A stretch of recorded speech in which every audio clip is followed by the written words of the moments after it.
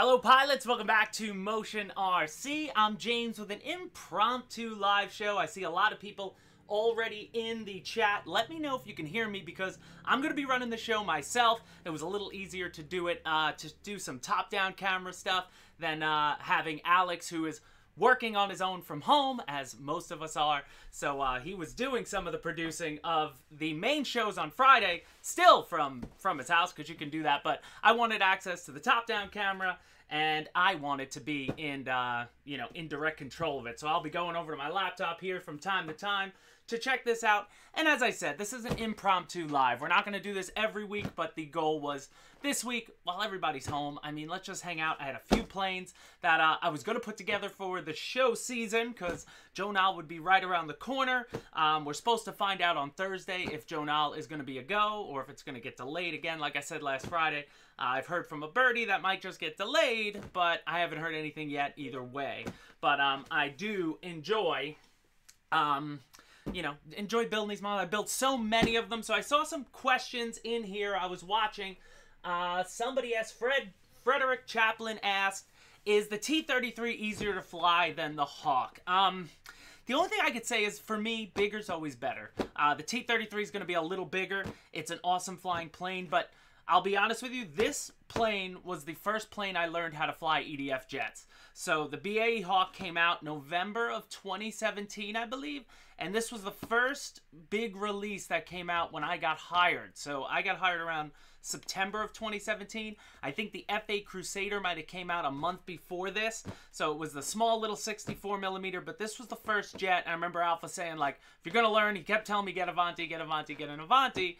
But at that time, I'm like, I don't know, sport jets just don't do it for me in the looks. Even though I love to fly the Avanti, it doesn't appeal to me as much as something scale. So I got myself a Hawk, and I still have it to this day. It's hanging up way high in my ceiling. I didn't want to take it down, but it's still going, and it's got the old chicken wire struts on it, and I had bought the upgraded struts that now this new high performance version comes with, and I never actually installed them on the old one because I said I'll do it if I ever break those struts, and to this day I still have yet to break it. I mean, she is beat up.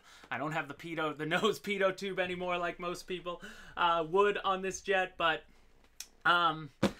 what can I say? It's a great jet. I do think, though, as you get into it, I don't know, something about a bigger model just always makes it feel easier. I don't know if you guys experience that, but, this jet is still awesome. Yes, it'll fly slow, and the price on this jet is easier to get into than a bigger jet. I wouldn't recommend, I don't know what your price situation is, but, like, the F-22 to me, the 90mm F-22 would be a perfect thing to learn on. But that might be too pricey for somebody because, again, it depends. But this model, we have 3 versions right now. The ARF is available, and we still have the high-performance version, which now carries that in-runner motor that debuted with the F-35, and it's got the upgraded landing gear already built into it for about $40 more than what we still have the regular version with the outrunner and the chicken wire gear. But again, it works. You know what I mean? It's retractable landing gear. If you're just learning jets, why go all out? You can always upgrade those things later. But the Hawk on the outrunner system was super fast. You could see a ton of those videos here. So I'm just expecting maybe a little more efficiency out of this Hawk now with that in-runner system. But either way, both are awesome, and I do like the red arrow scheme it comes in, and this model too, I'm not sure you guys can let me know, I didn't get a chance to check, but the gray version, we have an all base gray. This was one of the first models that came out in just a prime gray so people could put on any livery they want, and if you watched our March Madness tournament, a few guys definitely had their Hawks on display for that. So again, today we're going to take it out of the box. I'm going to put it together because I'd be doing this anyway, and I'm going to get her set up with the Admiral regular basic 6-channel receiver, no gyro included, and the 4000 is the recommended pack for this. I don't know if I go 5000. I don't remember if I ever did. I would always fly it on this one when I was really working on this one. But again, when you work for the company, you're going out, you're always filming usually whatever's next or whatever's the newest, trying to learn those things. So I haven't had a chance to fly my Hawk in a while, but I definitely take it out from time to time, especially when we get to shows. So I wanted to say there should be no music. Turn down the music. What music is in the background?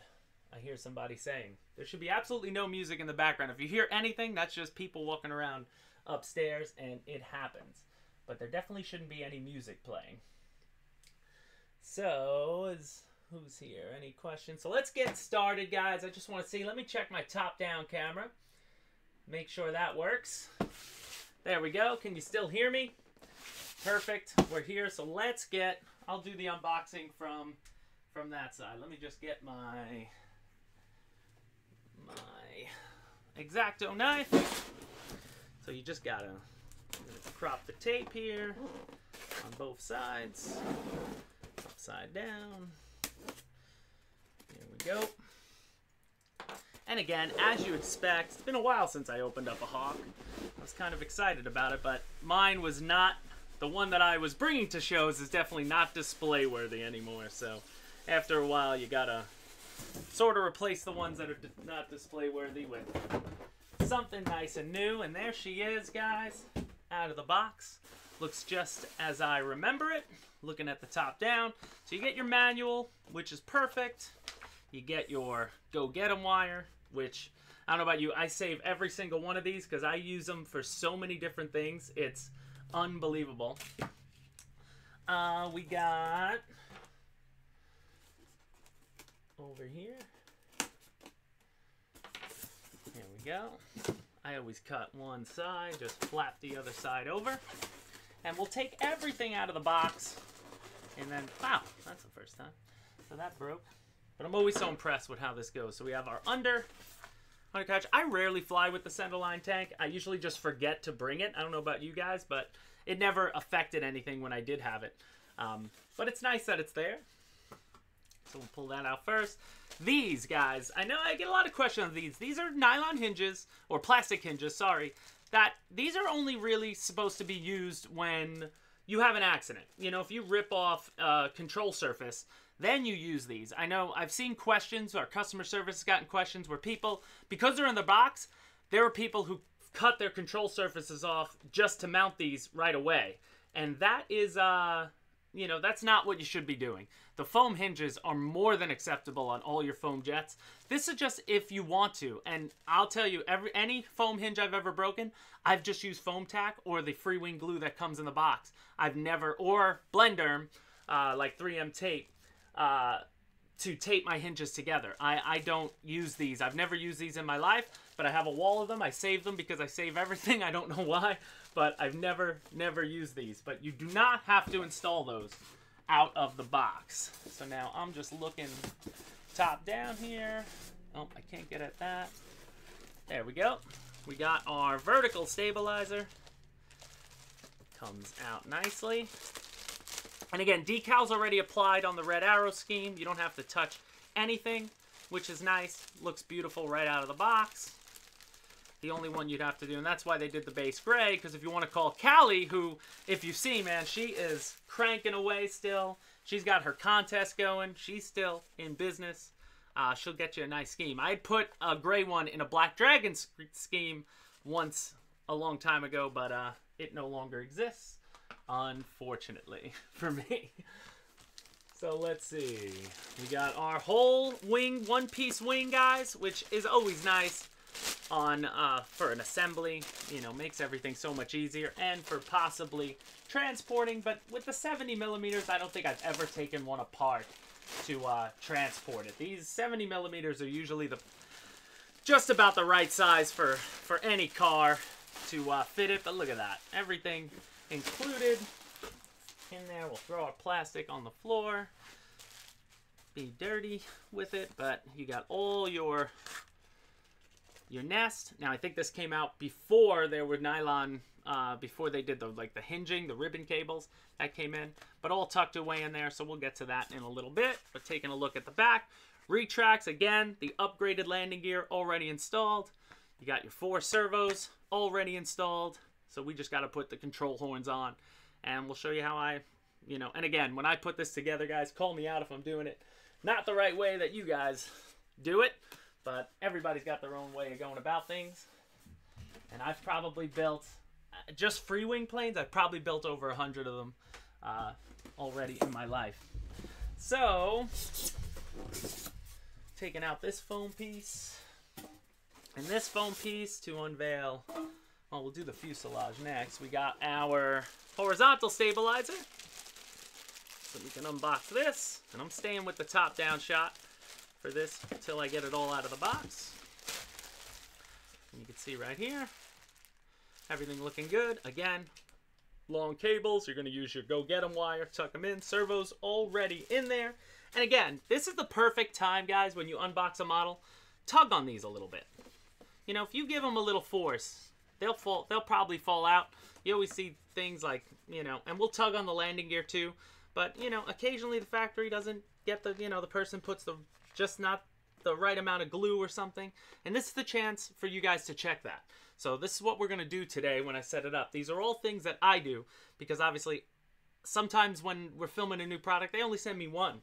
So when we go out to film it, we got to make sure that baby is perfect from the get-go to the end of our filming. So we get everything we need out of it. And, you know, we got to check it like everyone else. So here we go. You got your fuselage all in one shot. And again, guys, I'm going to do my best to look over at the comments from time to time. But again, I'm by myself, so the chat, again, we're here to hang out. So, you know, I'm going to get busy with this. But you can see, fuselage looking good. Top down, you got your ESC all in there. And this is a great time. While you're looking at it, let's check. It doesn't move. It's all tucked away, screwed down nicely. Because if that was moving, that could cause you a problem. Check your motor wires. You can see them right there. You might as well check that right at the start. Because once you assemble it, you know, I don't know about you, but I hate disassembling just to do it.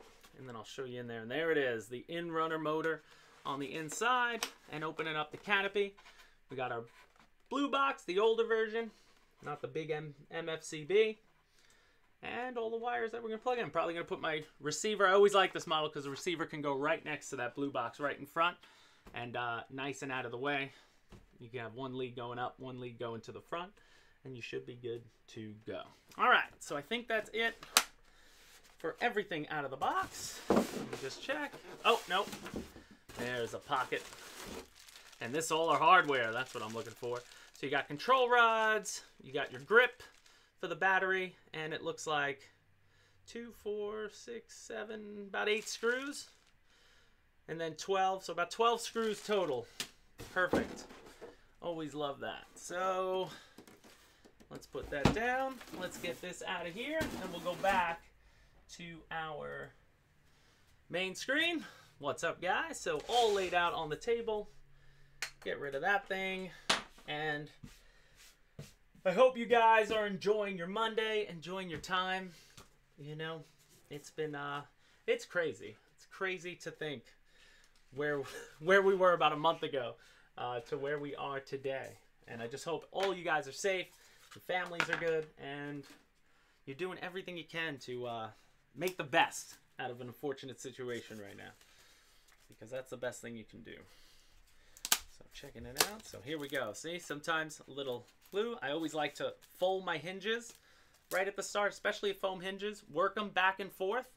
You don't want to stress out the servo when you put them on. Like I always did this from even my old days. Just go through each foam hinge. And again, when I drop that gear eventually, I'm going to tug on them. Tug on your landing gears. Make sure everything looks good. But we're going to go right by the book because I don't remember this being too hard. I'm going to assume we do the tail first, the horizontal stabilizer, but we'll go right down the line. Yep, install your horizontal stabilizer, and it's going to be with four of the 2x6x10 screws. So those must be the main ones, and then the 2x6x8s. Yeah, you use the flush mount screws for the vertical stab. So I'll dump all the stuff here so that you guys can see it. Did I still miss something in the box? Oh.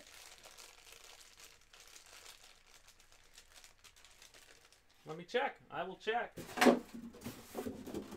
Oh, yep. My glue. I guess we would have found it later. Yep, my glue and my fences and my pitot tube, which is it's gonna break off in about 2 seconds. I know, and a couple antenna. So vertical fins and my glue, but I already have so many of these open. I'm not gonna waste that one. I use this glue for everything, but I've already got a set of this opening, and I mean I'm telling you, it's just as good as foam tack. I will use it on everything. And Mother, thanks for calling me out, Ol. Sometimes it happens. So we'll dump this out too. But again, I will hold it up. So those are all the screws. So you only get 2 different types of screws. These are your flush mount, so they're going to be for your vertical, because they're the most exposed screws. And then all the other ones, 4 for your main wing and 4 for the horizontal that we're going to get to. But the first things first, we've got to get our go-get-em wire through and bring the wiring through is how I'll do it. I'm not even going to use, this is laying nice and flat. I'm not even going to use the stand at the moment. So let's see, we want to go through the entire back. So I like to put this in this way first. Have it go through, meet me there. Now I've got the exposed side. And then let's unravel our cables. Perfect. And again, this was, I remember when this model came out, like, I was excited because no glue. You know, this was a no glue assembly. You could always add some if you never think you're going to take it apart. But, you know, when you get 4 screws driven into plastic, you know, again, it's plastic mounts in there. It should be pretty reliable. And if you guys do have, you know, issues with transportation and stuff, you can always take it off. It's not that hard to put it back in. Just a little tedious. That's all. It's like busy work. I don't know about you guys, but I think we all have those busy work tasks that aren't the most exciting parts of your job by any means, but you got to do them anyway. So that comes through, and I always love the way these models are molded because everything just fits so snug. So let's pop it in. There you go. Can't beat that. So then you get a shelf, and it matches. The paint's going to match for when our horizontal goes on, for when our vertical goes on. And again, you do have a reverse servo. So that's what the white, red, and black means, a reverse servo, and the I'm colorblind, but orange, red, and brown is a regular servo. I always mix up my colors, and now we're gonna bust in. Ooh, I do have something for this. There we go. I hadn't bought one of these in forever, magnetic, just at Walmart, a magnetic tray. And once I bought one, I can't understand why I never had one. So get yourself a magnetic tray. You won't lose anything metal. And you can even throw it on the floor to catch all the old screws that you've been missing. Because we've all been there. Drop the screw. There we go, but look at that. Perfect. And then let me get my Phillips. So what do you guys going on? Biggest fan from Puerto Rico. Francisco, thank you so much, man. Thanks for jumping in. Hope you guys are doing well down there. And, you know, you guys are staying. Biggest fan. Oh, Spinny Testaverde's in. That's Alex, guys. Working from home, hanging out. On standby again. Glad James is live to help keep me awake. I'm trying, man. I'm here anyway. So the goal this week, we're going to try to go live this time tomorrow. And I'll let you guys pick the plane a little later on. I got a couple more. But then Wednesday, the weather's looking so good. If I do go live, it may not be at 12. I think I may go live a little later on in the day because Alex and I have to get outside and do some filming. So we found a club that's about an hour drive north. So there's no way we'd be able to get there early enough for when they open, get our filming done, get back to do this at that time. So it may be like a 4 or 5 o'clock show on Wednesday. But again, this Friday is going to be episode 13. None of these this week count as a regular episode. And depending on what happens Wednesday might depend on what we see Friday. But that's all I'm going to say. And, you know, pray on that weather. Let's say that. Let's hope we get good weather because the weather was gorgeous this weekend, but just not enough time to get over there. I had to find, we've been trying to find some you know, finding new place to go. Because my club, the CCRC, is closed at the moment because it's a state park. Every state park around here in Georgia is closed. So, you know, the field isn't closed, but and I'm not gonna sneak over there or anything, get anyone in trouble to try to get some filming in. Watch your plastic mounts to make sure they are secure. Yes, Vic. But I love when it just fits in. Get the screws going. So how many of you guys on here have this model or had it? I know Jameson swears by this one. Jameson loves his Hawk. And I've never... Has anyone flown the high performance one yet? Total lockdown here. Inertia. Total lockdown there. Oh, inertia. I could wear my doctor's mask if it makes you feel better. But has anybody tried this model with the in-runner yet? Jameson, did you upgraded this to the in-runner, didn't you? Because I still never flew with you, Jameson. I've seen you fly. I don't think we've ever done a tandem at all. So, you know, let me go. We got to do that if there is a null at some point. But I'm getting nervous for even Jet Jam, too. Jet Jam is June, so, you know, who knows? Just plain crazy. New plane release. We always have something in the works, but I didn't say that. You did.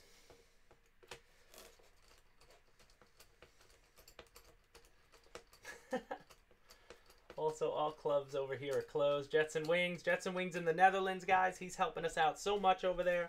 He's doing German. He's going to be doing German videos for us, and we're supposed to get started on that.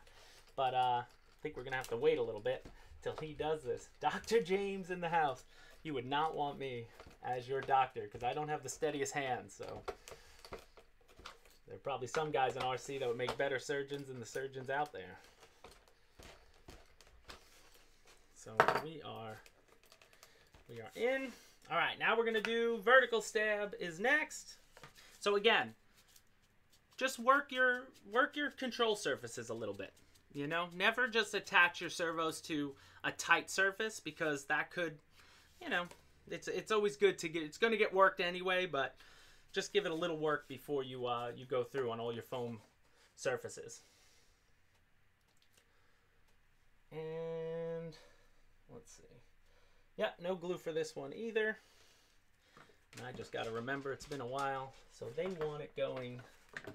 So there's a little circle in the vertical stabilizer hole, like right there. That's where you're going to drop the wire through so that you get a perfectly flush surface on there. So that could be, let's see how hard that is. Let's get that through here. Because the one thing about these, I have to do a little bend on this wire here. Just put a little arc into it. I have so many of these, and I use them for, you know what I use these for actually work well? I've done it on this. If you guys have like a pin vise or a little pin drill, when this snaps off, because inevitably you're gonna snap it off, that's just how they do, I trim a little bit of this, I pin vise one side, pin vise the other, glue it in, and then you got a metal rod right through it, and you'd be hard pressed to ever break it again. So that's what I've probably used these Go Get 'em wires more times for that than for anything else. And also bamboo skewers. Bamboo skewers from the grocery store. They work great as a replacement pitot. You just put a little chrome spray paint on it, and it fits perfectly in the front. I've done it on this model numerous times in the past. So just a little tip there. So they want you to come through here, huh? You know what I'm going to do? I'm going to see if I can, I'm going to pull this wire right through.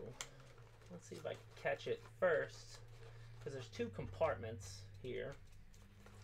So first off, slide this all the way down because I'm getting in my way. Get the sticker out of there for now. That gets in my way. And ooh, the pressure's on. Luckily I'm not racing Wes with this one. If you guys saw me and Wes, we did a T33 race a while back, and that was fun. We both had our T33s. See who could build it the fastest. I beat him, but I also had built one prior to him doing it. Now I just want to pull that out a second. I need needle nose. Needle nose, where are they? There we go. Got my toolbox. How about you guys? You have different tools for your field box and for your workshop? I'm like that too. I hate having to like go back and forth from the field box to the home box or the home wall. All right, so I just pulled the wire through that circle in there. It's hard to see. I could move it closer there. But there's a little circle in there, and then now I'm going to catch it with the go get 'em wire and finish the pull. But it makes it a little easier to do it that way than to try to get this really long rod through the entirety of it. So now I'm going to come back this direction until I see my guy. There he is. And perfect. Now let's hook him. Hook him, hook him, hook him. It was funny to watch you spank Wes. Thank you, Rackham. Yeah.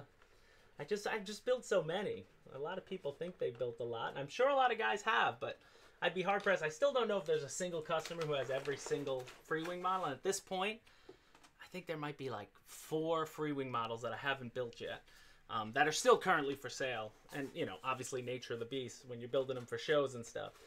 You know, sometimes you're building multiple of the same one, you know, a lot. But if you just get used to it, you get a rhythm and a flow. But it's been a little while, as you may imagine, as you guys can see, for us with the latest Freewing models. But they are coming. All right, so now, look, perfectly flush on the vertical stab. And now we're going to use those 4 smaller flush screws that come with it. And they drive, all 4 of them drive in right on the side. And the white part is actually a sticker on this model. So the whole fuselage is painted red. The blue is paint, but the white is a sticker. So the sticker covers the hole. So you're just going to want to pop that a little bit, the hole out of the way. And then if you're really crazy, you could always touch that up or something if it bothers you. But none of this bothers me. RC Informer's here. What's up, Rich? What's going on, man? Hope you're living the life there down in Florida. I don't know if your field is closed too, but you fly at a dump, so I doubt the dump is closed. So you could probably still get out. And my fingers, whenever you're doing this live, I don't know why, it's like part of me can do this and not realize that, you know, I don't even see how many people are in the chat right now. Let me check. I don't even know. Should I be nervous? Whoa, 107 people. Maybe I should get a little nervous. Our first live when we announced the T33, tell you my heart started pounding when I saw 750. I think we hit almost 800 people in there for that announcement. That first one, then my audio went off. Lucky I didn't just cry and leave the live stream. I was doing that without Alex, who was on vacation at that time. And, you know, just went through it. Oh, Hanger 51, he won the gift card for betting on me. Thank you. I hope you use the gift card on something good. And we got to do more. I'm probably gonna toss into Wes's 3,000K party. I went into his show last night. He's approaching 3,000 followers, which is awesome. You know, Wes got his start when I was doing the fan flights, and I'd still like to do the fan flights, but I had a couple people get mad when, you know, when I asked them if I could put their video up, and then when I put their video up, and the whole point was I'll load one video up there and just get everybody your channel. That was the whole idea of it, just to see the fans go, and a couple people got mad about it, so I said, you know what, that's going to end that. I'm not dealing with that all the time, but so many people now have started YouTube channels, and guys, if you have a video you want me to share, just hit me up. Hit me up on Facebook, hit me up here. You know, I'm all over the place. I'll happily share your video and stuff, as long as it's a motion product, of course, but I'll share it through our network, you know. We got the email. Sometimes I put in a, you know, latest YouTube section. I'm doing those emails that you guys read. You know, I happily draw attention to your channels if that's what you guys are trying to do. By all means, if you got products, if you're selling products, like I know, like Lightburner, I haven't tried your Afterburner yet. Again, most of my planes though, I gotta keep them stocked. I would love to, you know, these are all motion planes, so when you go to an event, you want to show it how it comes stock. But a little afterburner from time to time would be nice to do. Like I said, light burner I haven't tried. I haven't tried Goonie actually yet either. The only one I tried was the RC Geek, and it's still in the Blue Angels jet back there. And that thing's awesome. I love the way his flickers, but, you know, really cool thing. So, okay, tail section now done. That was 8 screws, guys. And, you know, if you're a faster screwer than me, didn't come out right. You know, you get that done pretty easily. But now we're going to go on. The next step will be the main wing. So I'm going to use this is what you want to use your tray for. And I grabbed the Robart tray because everybody was asking where my other trays came from. My other plane stands. And everybody knows where they came from now. But I grabbed this one. And, oh, that's another thing with any jet. Always put your canopy back on before you put it in a tray. I do because, I don't know about you, but no matter what tray I do, if you have this small edge, you're always going to get little bumps in the foam if you push down too much. So I always put the canopy back on. Just a little added protection there for when you do this. So let's go top down for this section, I guess, since I have the access to it. So there we go. Everybody's watching and not working. Well, you can work and watch. That's the beauty of working from home. I'll have the TV on a lot while I'm in the back. I throw on I don't know about you guys. I don't listen to music as much as when I'm doing stuff. I always listen to some sort of podcast. I like getting information. Alex, if you're still watching, share that podcast. What's the name of that pilot podcast that you had shown me? There's an awesome pilot. It's like he was an F-18 pilot or something, and he does shows where he talks to, you know, everyone, and like each show is dedicated to a different aircraft, and he'll get pilots who've flown in them, and really awesome.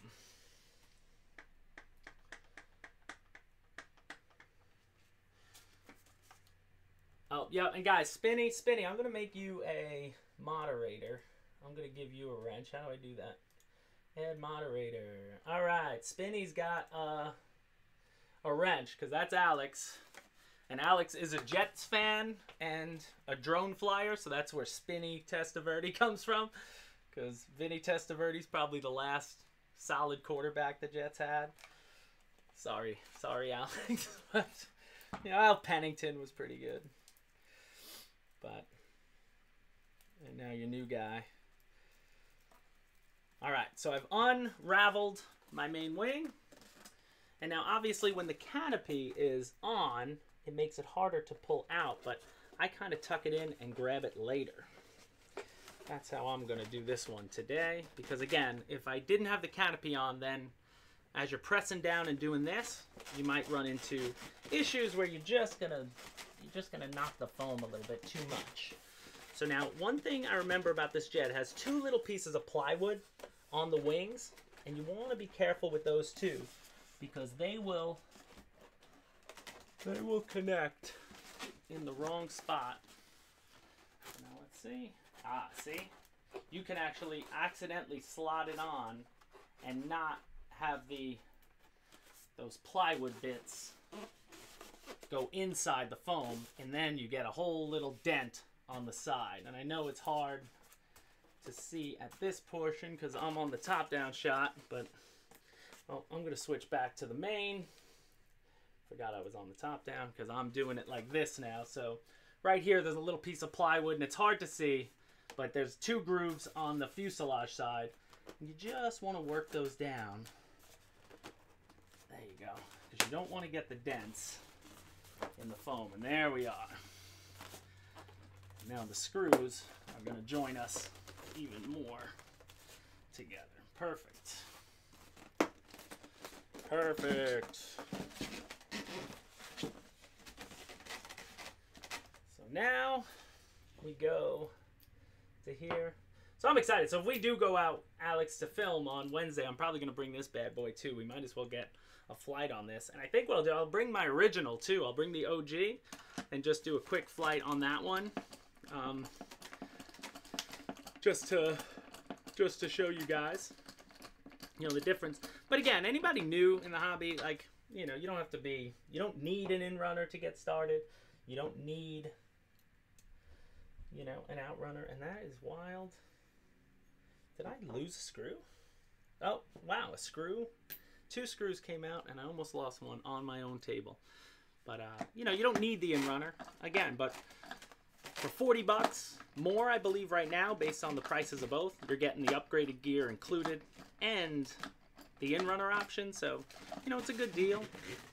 But if you want to just break your you know, break yourself in, you can cut your teeth with an outrunner and the original and the chicken wire struts. They're going to be fine because a model like this can land rather slow. So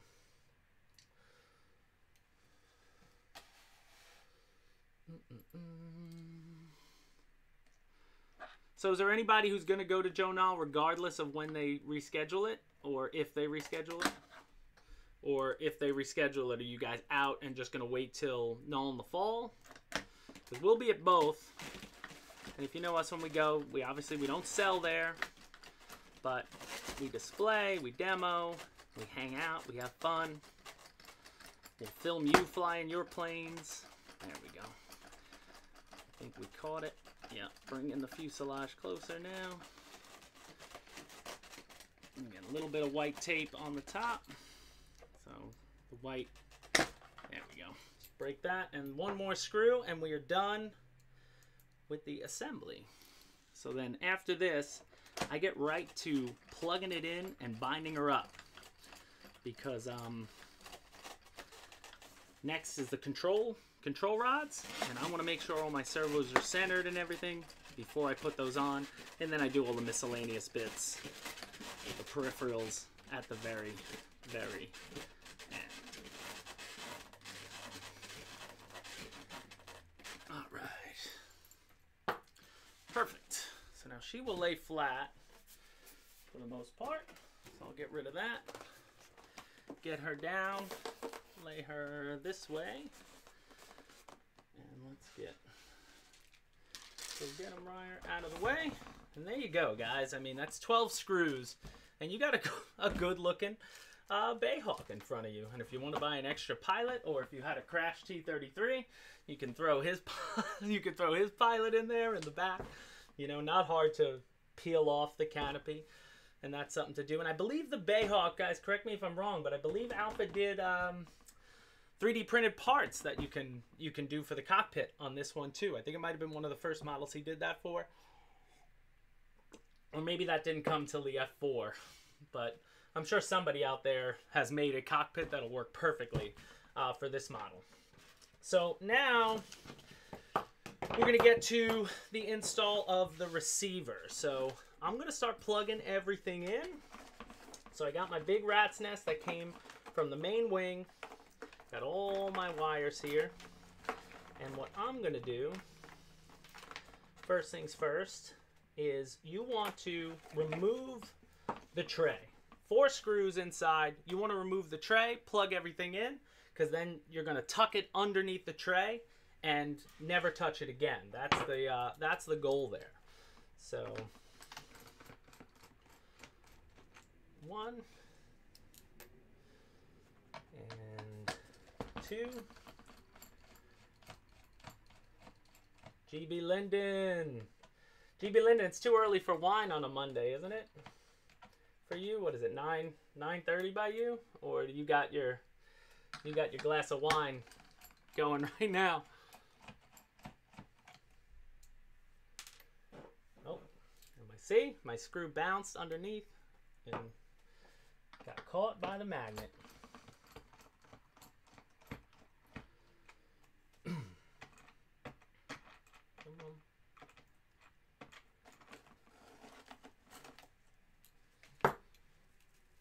Go. So take it out, and this was to the back, just so you remember. Right now we're nice and clean, and I guess we'll go top down for this. There we go. Now this camera I can't like zoom in anymore, but I can always raise up. It's an autofocus. But now everything's out, so we're gonna start getting things plugged in. And again, the boring part of this is like watching teeth dry. That's why when I make a teeth dry, watching paint dry. This is why whenever I make, you know, videos, I skip a lot of this, or I just show it in time lapses, because for the most part, if you're building one of these, you're going to get the idea from one. So we have, let's start with I always like to start with my ailerons. I work the same way I'd work through the transmitter. And this is going to be my rudder, because I pushed the sticker all the way back.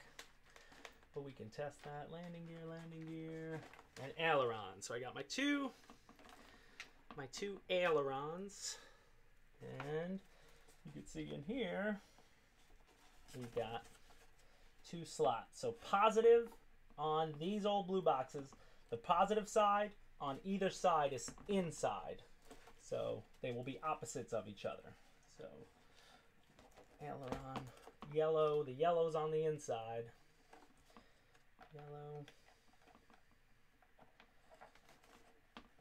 yellow. Now, you know what? I'll do the flap, because flap is actually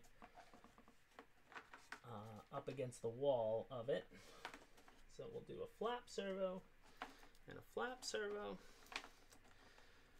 And then I shouldn't have to do much transmitter work on here, because I'm just going to connect it to my original one. I'm just going to copy my original settings over, and bind it up. When I do, I should have did that before, but we didn't. We didn't get that prepared. I had to get a lot of Monday morning busy work out of the way before we committed to this. So I didn't get fully chance. And then yesterday, I don't know about you guys, I have to be outside. I always have to be doing something. So yesterday, man, I was doing tooth paint recommended by Dr. James. Can't live anything down, man. When you're live, you just make mistakes. That's why I like to edit. Because you got to see, I'm sure Alex could cut an entire highlight reel dedicated to my foul ups in my stand-ups and stuff. Elevator. All right, rudder. We said doesn't have a. I forgot to pull the sticker back, so I'm gonna call that rudder, and we're gonna. But if I hit the landing gear switch and the rudder moves, then we'll know we'll do that. And the landing gear.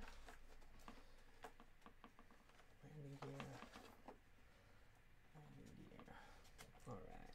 See, now this is tough, because the gear on the one side, they already have, so they have a plug for the nose steering servos already plugged in on this side, and some of the nose lights are already plugged in.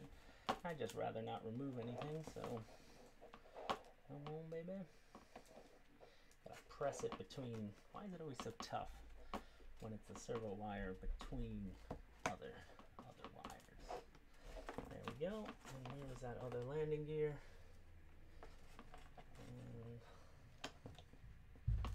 And I got fat fingers, so getting in here is never fun. You could probably remove the blue box and then just put it back on if you were so inclined. Get rid of the sticker. Come on, baby.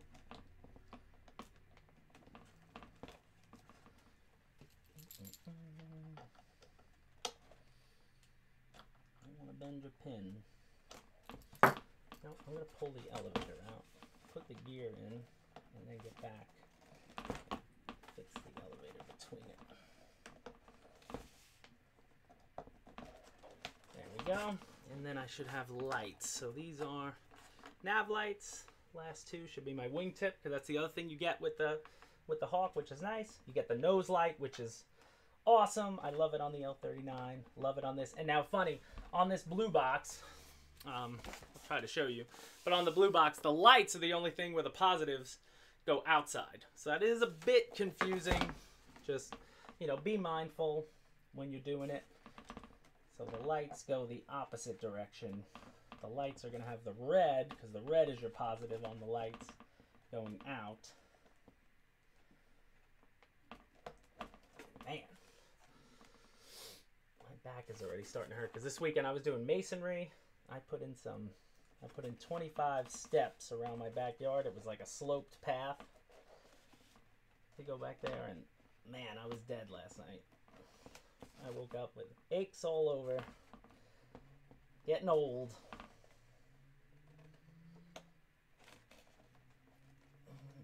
There we go. All right. settle in.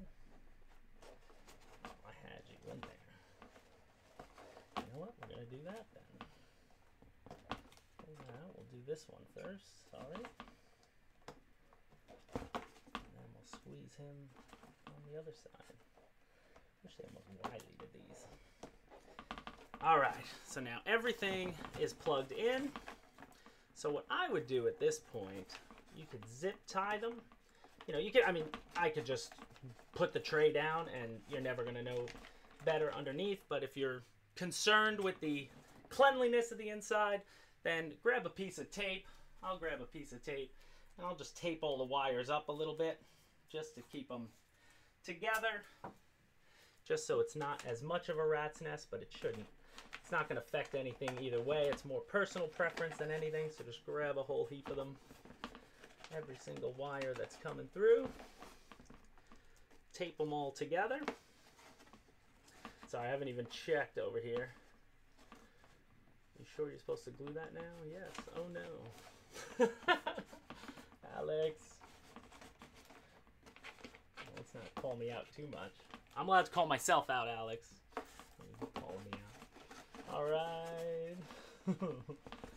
All right, now we're going to screw this back down, and we will call it plugged in, which is nice. Then we can get to the receiver portion, which is, again, all these leads are coming off the blue box that you're going to plug into your receiver anyway, so that'll go a lot faster.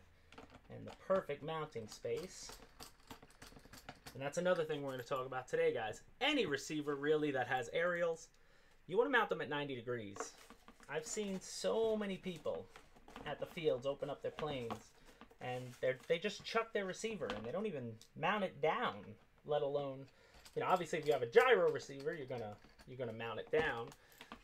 And people even do that, but then they leave their leads just together. You know, they don't even think about their aerials, and then, you know, they blame brownouts or, you know, whatnot. When you have, you know, if your battery is in the way of your two aerials if your receiver's here where this finger is and your aerials are behind your battery here and you're in that turn, you're getting no signal. You will lose, you will brown out, and hopefully you turn enough where you catch it back up again if you're lucky, if you have enough altitude. But if you don't, then you're going to be reinstalling all this in an ARF Plus at some point. So now let me get out my receiver. It's over here. So again, guys, Admiral receiver, if you've ever used one, comes with one bind plug for this one and a piece of double-sided tape. I'm going to use my teeth to open up the receiver. But again, like, these leads come like that. Some people will just slap it in there and leave it like that. No, no, no, no, no, no, no. You want to go 90 degrees in two directions. So either up and to the side, out and up, like that when you mount it. So I'll show you when I get it in. But let's get her plugged in and bound up first. So I'm going to put the bind plug in first. How many people are hanging on a Monday? Oh, 98. Good. Thank you guys for joining. And what are you guys building? I can't wait, guys. I got the servos in, by the way, for that Zero. So I'm going to get started with that. Hopefully this week at night, I'm going to get working on that. But that's going to be a slower project. But I definitely want to get that baby going sooner rather than later. So first, we're going to go throttle. And again, on the Admiral receiver, you guys see all the positives go towards the sticker on the top on all of them. So, throttle.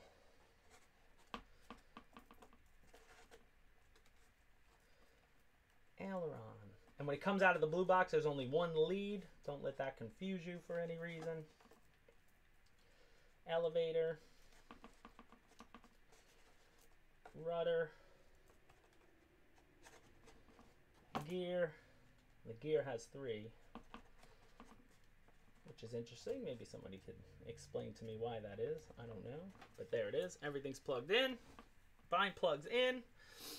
She is looking good. So now transmitter.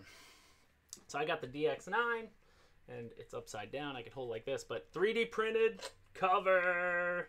Love that, man. Gimbal protector on Thingiverse. 3D print yourself one. It'll save you some trouble. So, you know what? I'll go back to the main camera because I don't think you'll see this anyway. Here we go. And I'm just going to copy over my model. And we're almost set here for this. And then we could get into, again, some setup things with the throws. You know, how you set them up, how you do that. But now I got to do all the control rods. So where did that go? So let me find my Hawk. There it is, Hawk. So you get into your model first. And then we go back to system setup. And we go to system setup, model utilities. And it'd be impossible to show, but copy model. And then you copy from Hawk to add new model, copy. And then it's just going to say the name that you already had and copy. But now you got to make sure you go back in and select that model. Because I've done that before where I've copied the model and just started working and then realized I screwed up my original model.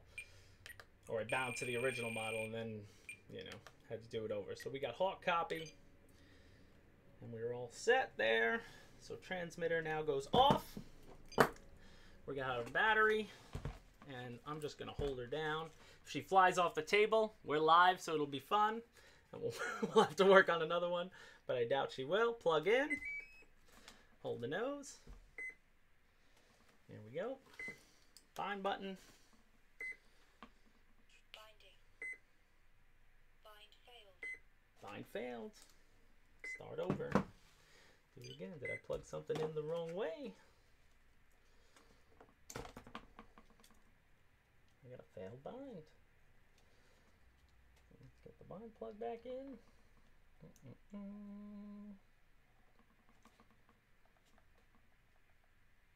All my positives are correct.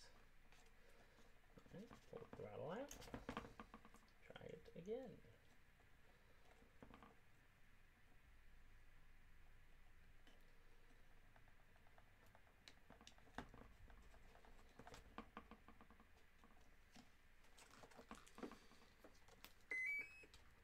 Lights are on.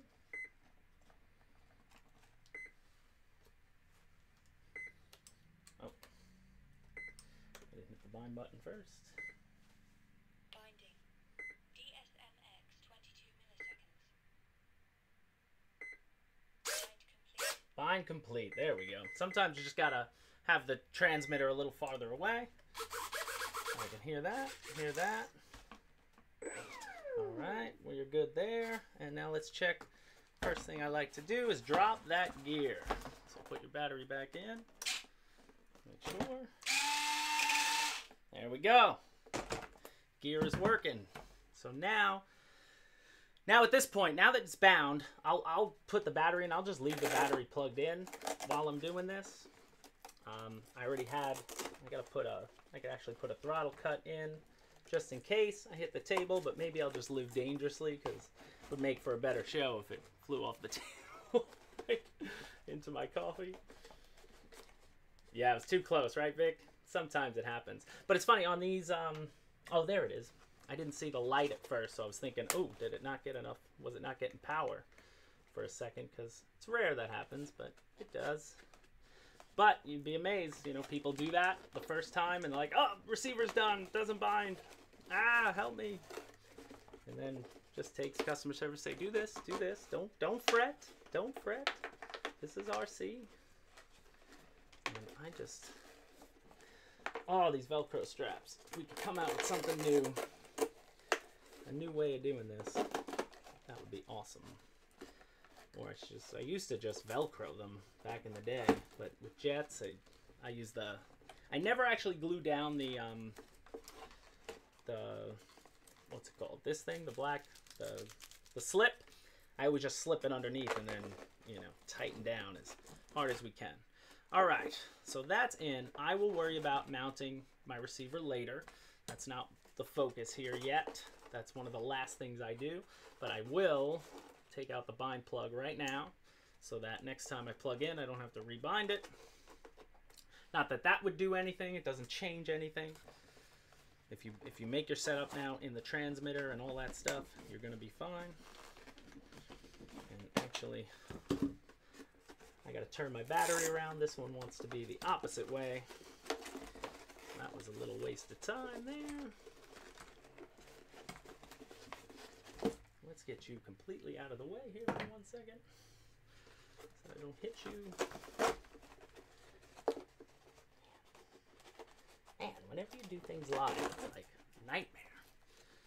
Everything that can go wrong will go wrong.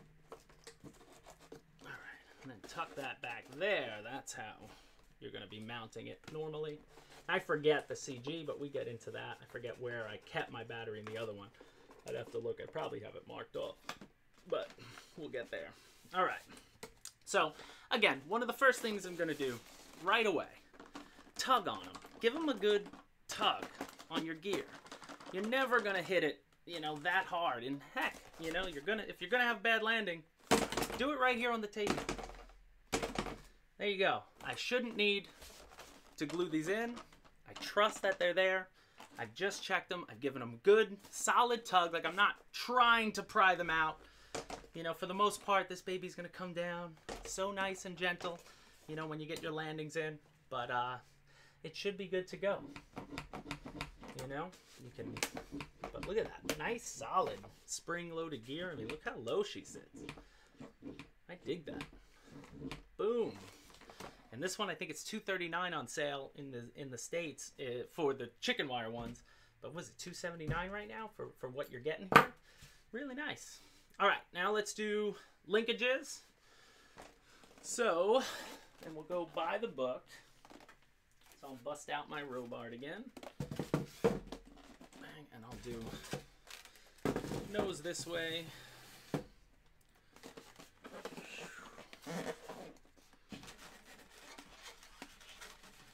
We got our nose light. So I'll start with my aileron and looking at all my control surfaces. Let me check again. So aileron, moving the ailerons, flaps, flaps. And I keep flaps. I'm still a top left guy. I don't like the D switch for my flaps. I'm sorry. I'm still a rook when it comes to that. I like this switch right next to my gear. I know it's there. I like using the top ones. I hate using the face ones when I fly. I don't know why. Wes yells at me. Oh, nose steering is working too. Want to check that. And rudder servos on the other side. And she's working, so we're all good. And I just want to make sure air is coming out. Yeah, so motor leads are in the right direction, as it should be, because they do check that there, but you never know. Occasionally, air might blow the opposite way. You change 2 motor leads, but we checked that when we opened it to make sure they were at least all tight, you know? Model stands from HK, so much better than Robart. Yeah, I think I might have a couple of those. Funny that you said that. I do like the model stands, you know, that I got from HK back in the day. I still use them. Love them.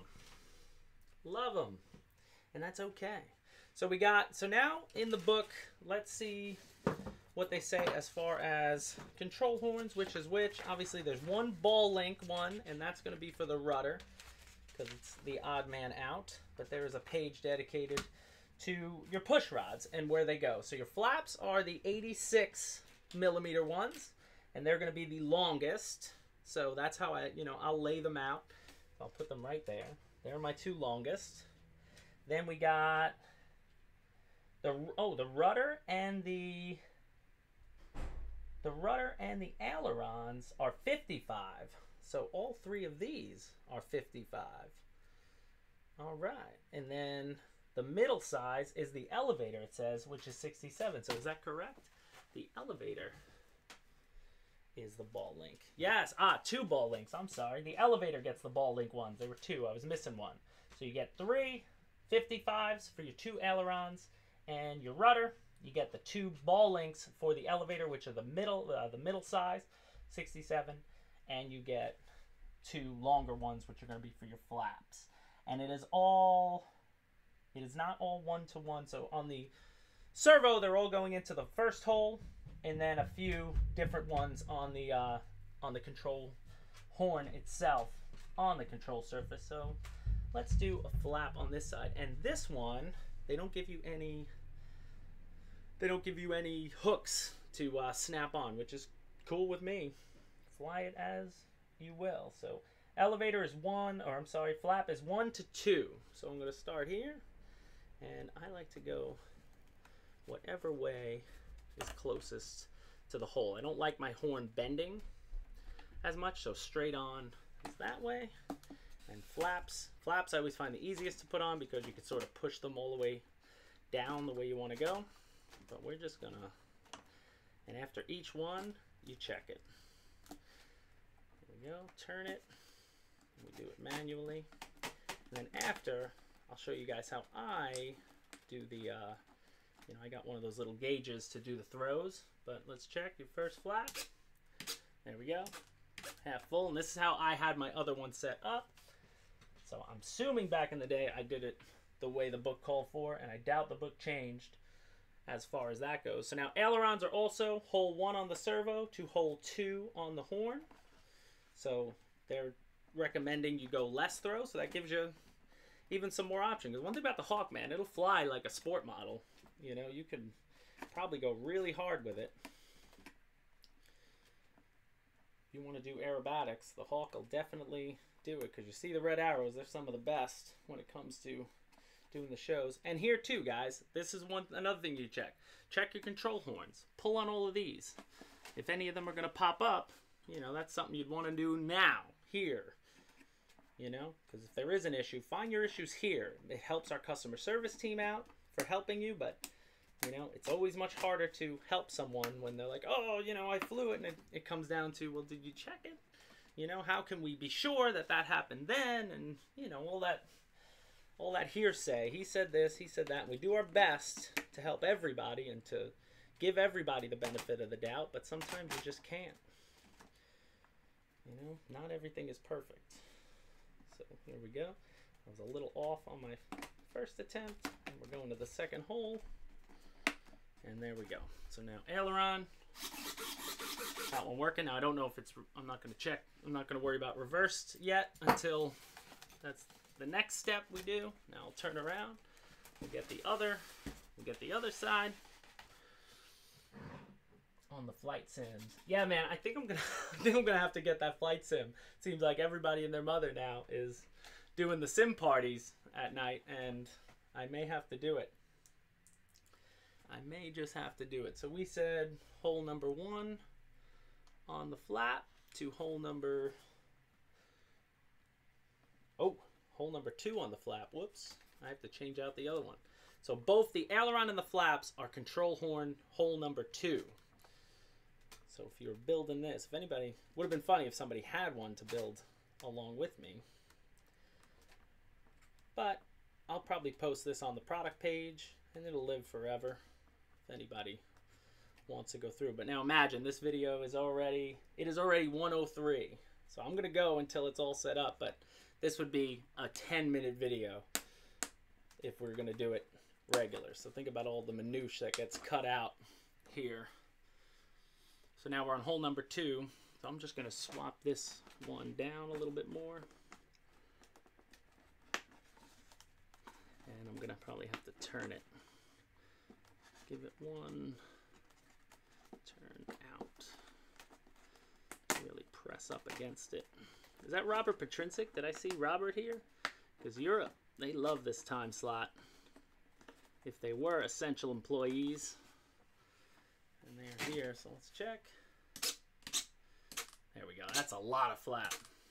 I'm probably gonna have to change that later. But see, yeah, that's pushed as far down as possible. So we'll get that all changed. We could also sub-trim it. And what I do with my other aileron, I never brought it over. So we are at 1 and 2. 1 and 2. And yeah, this is boring. GB Linden, do it, James. Do those control horns, right? Isn't this fun? Isn't this the fun part of the hobby? This is what we love to do. But push come to shove, like even if they're models where these are already attached, I still check them. I still end up going through and making sure. You know, I learned from a lot of people who get it right your way so then you can't blame anything if something fails. Let's go right. All right, ailerons and flaps. All right, so now let's do our tail. We have 3 more control horns left. Tail and rudder. And the rudder is the only other one that has the white clip on top. And that rudder is another 1 to 2. So there's only the elevators are 1 to 1 on here. And I'm gonna go in, up. Always do obviously always gonna do the servo side first. And also on the servo ones, the ones with the clips, I always clip them in first. It's much easier to do when the servo rod is like dangling than it is once you set it up to try to clip sometimes. You end up scratching the foam. I don't know if you guys are like me with that. I'm sure you've done that on occasion. And that's always annoying. I don't know about you, it's like, whenever I open a new plane, I always forget to like cut my fingernails or something. And then you just scrape your plane and you're like, you gotta be kidding me. I didn't even get it outside yet. That's why I don't worry about it too much. Minor dents and dings. We see the 01 rudder. Rudder is on, and now the ball links. And I just push them in with my thumb. I'll use the ball link pliers to take them off. But this, as I said, 1 to 1. And this one has to be. There's no way you're going to get this rod in from the fuselage side. Back to the other way. And let's see, are they calling for any... Just want to check my throws, if they call for any weird setup on the... No, this model calls for nothing as far as up or down. Work in that foam. I didn't do it on the elevator yet. Work in the hinge. But it doesn't call for any millimeters up or down in the control surface on the elevator. So they just... So when it isn't mentioned, just set it up straight and work from there. One more turn. Boom. That's on there. And the last one, yeah, you never get this in the other way, obviously. Get it in, over. You need a bunch of turns. Good vid. Thanks, Evan. I mean, this is just live, setting up a plane and letting you guys talk in the chat. I mean, so many of you guys know each other by now from all the other live streamers who do this. You know, pretty much every night there's a new live stream. Somebody out there has a live stream. And if people know all the days, you know, of different people's streams, you can totally toss them in the comment section here. I know tonight is RC Air Marshal. Good guy, actually, member of my club here. He started his own live stream. But I think he's doing like, he's doing sim parties tonight, so that's pretty cool. Hey, James, what is your opinion on the F4 as a first 90mm? No, man. F4 is a beast. You're going to want to learn the F4 before you do it as a first. This is a good first one. The T-33, the L-39, the Avanti is a good first one. The Rebel Jet, another 70mm if you like sport, is a good first one, you know, from us. And even, I will say, if you have the money, 90mm F-22 is a perfect one. I mean, that model, when I first flew that one, I'm like, wow, it can be a trainer, but it can also be so much more. You know, it's one of those models that people get and they can't believe it. Oh, Vez Pizzari, that is Matt Feinstein of Old Hobby King Day, tuning in. Wow, he was I used to be behind the camera, and Matt was the one on the camera. We were doing the craziest stuff with Matt. Thanks for joining, man. I think you kind of need one. Yes, man. You better fly a jet. Can you believe it? Can you believe from where I started I'm flying these things? Isn't that crazy? Doesn't that just blow your mind, Matt? That is Matt Feinstein. Say hello to Matt. If you guys remember the old days of, I want to say it was, what, 6-7 years ago. Now, crazy. Inertia. I have the Yak 130, SU-30, and L-39. What should I get next? Well, the Yak is the one model, whether 70 or 90, that I have yet to fly yet. But I heard it's a pretty solid flyer as well. So probably, you know, at your point, it seems to me, and the SU-30 is the e-flite one, which from what I heard is a heavy but awesome flying bird. You know, you can really go anyway. It's not like you need another trainer. So it depends on what you like, you know? It all comes down to what you like. If you want to be crazy, like MiG-21 is something that's going to be different, you know, crazy fast. An A4 is awesome, you know? The beauty about these planes, you don't want them all to fly the same. That's why, like, if I have a Hawk, you know, personally, like if I had the Avanti, I would probably get the L-39. But if I had the L-39, maybe I wouldn't go for a T-30. I'd go for something a little different. You know, you want them all to fly. You know, every model should have quirks and things that make them different from each other, right? Just like a real aircraft. What would be the point of flying the same thing over and over and over again, you know? That would be rough. Dr. Mathers. All right, guys, so now we have all our linkages on. Let me just check again. Now, the next step from here, before I mount my receiver, will be, and we'll do the peripherals last, will be, let's make sure everything is going in the proper direction. So, I turn the model around. I'm not going to hit the throttle. And I'm going to turn left, right, looking good, because the wind's going to blow the wing down. We know the flaps are working. Are we turning? Left turn, rudder left, right, right, looking good. Elevator, up and down. I don't have to reverse anything. So everything is looking good. Now, I put my rates. And now I do it differently. I don't do separate rates. That's just me. I don't have aileron on one because, again, I hate using the front face if I don't have to. So what I do is 2 sets of rates on a 3-position switch whenever I fly a model. So I'll do, so right now, let's see what I got.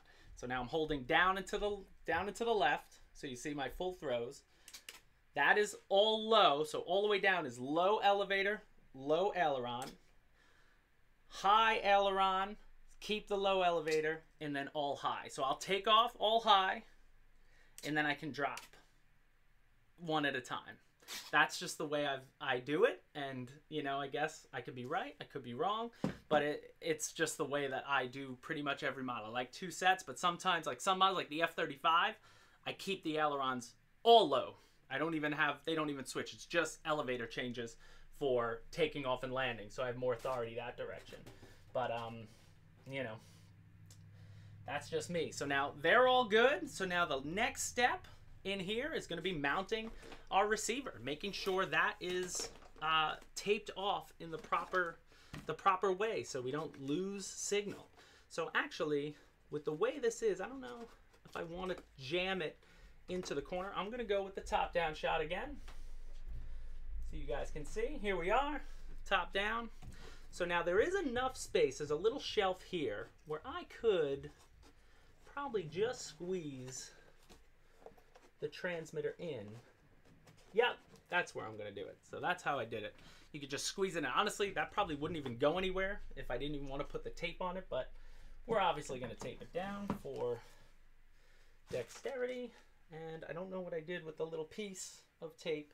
But now at this point, I know that my control surfaces are good, so I'm going to unplug her.